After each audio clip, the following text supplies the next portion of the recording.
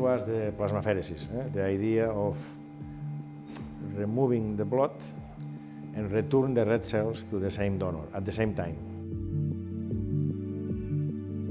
The company was established in 1940, and the date is somehow important because it was the end of the Spanish Civil War.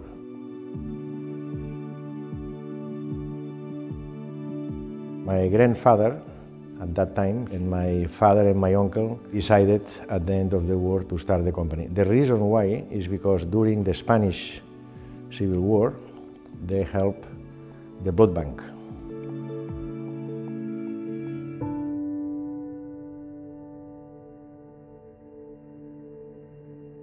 Mass Biologics and Grifols first came together because of their shared mission as well as their shared technology.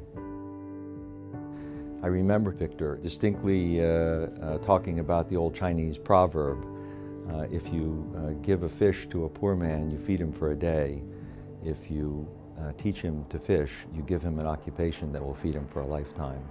And I think that this was really governing Victor's commitment to making technology available to save many, many lives by the presence of the technology right there in West Africa.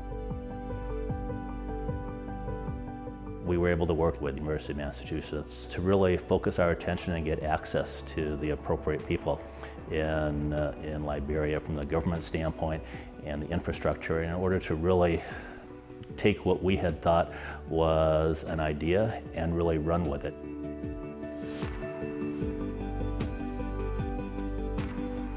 If we can go to Liberia and we can find people who survive the disease, logically these guys must have antibodies against Ebola.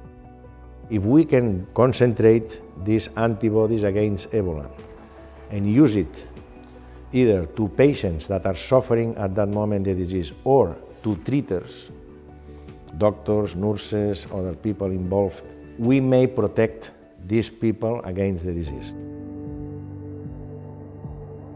I think that Victor has really set a standard, and the standard is that what our horizons are unlimited. I think what sets Victor Grifols apart from others is the clarity of his thinking, which has remained a marvel ever since I met him. He knew what he wanted to do, knew what he wanted to be. He went on to do that. I feel what I've always felt, which is awe and admiration. Congratulations, an honor well deserved, a life well led, and contributions to people all over the world that are incalculable and so important. For me, it's a big honor. I mean, unexpected, totally unexpected. It's a surprise, and of course, I will try to keep it with dignity.